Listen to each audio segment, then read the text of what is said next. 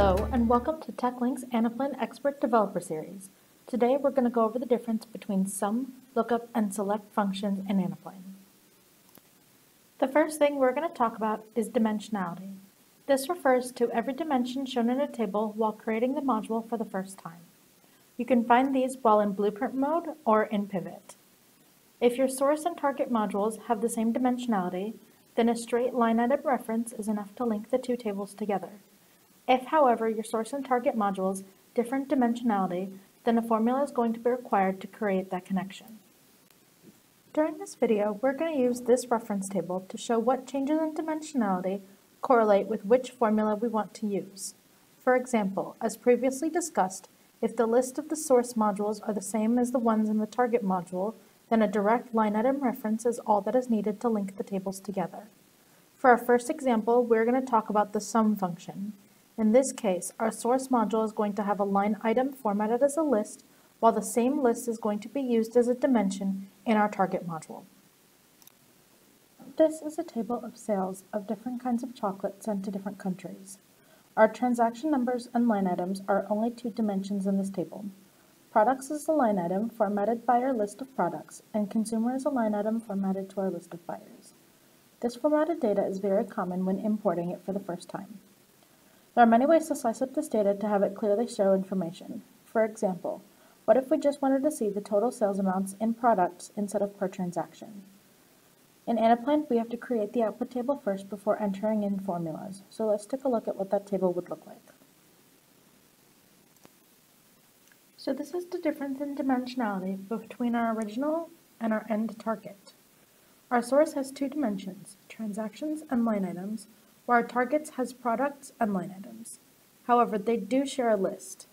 Because the line item products in our source is the same list that we would use as a dimension in our target table, we are able to link them together. You can also think of it this way. If we want to display our sales by products rather than by transactions, we're going to have to sum multiple transactions together. This is the syntax for the sum function, where X is the column holding the values to be summed, Y is the values that the sum is applied to or summed on, and Z and so on are there to increase dimensionality if you choose to do so. This formula works for line items in a module or properties on a list. You can think of a sum function as a many-to-one relationship, and it's very similar to the sum function in Excel. So looking back at our original source table, our sum function is going to look something like this. We're going to take the sales numbers and sum them based on our products. So transaction.sales is going to go on the outside of the bracket, sum, colon, and then transaction.products is going to go inside the brackets. Entering this formula into our target module will give us the following table. So this is our end result. We can see all of our sales numbers have been summed up by products. If we wanted to add another dimension to the table, we can do that by adding another argument from inside the brackets. If you want to have additional dimensions in the table, we would just add another sum inside the brackets of the original one. In this example, I've added the location dimension and edited the formula to reflect that. Our next example is a lookup. This is the opposite situation of the sum function, where our source has a list as a dimension and our target has that same list as the formatting of a line item. This module displays the number of units sold based on country and product. If we had a long list of countries and products, what would be a fast way to find the total sales of the two values? So this is what our target table is going to look like. The first two lines are going to act as our input, and the units are going to be our output. Because the line item lists in the target module match up with the dimensions in the source module, a connection can be made between the two tables. The syntax for a lookup module is going to look something like this, where X is going to be a mapping of what you want to find, and Y is going to be the source of that information. You are able to look up more than one source at the same time, which would be the case in our example. All of the sources need to be line items in the current module. A lookup works similarly to a phone book, where you know a piece of the information, but you would like to know more. It works similarly to the VLOOKUP in Excel as well.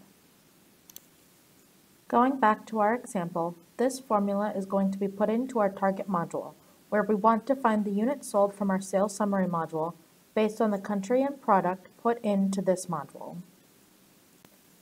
Our end result will look something like this, where inputting information into the first two rows will automatically fill in the units sold based on the original table.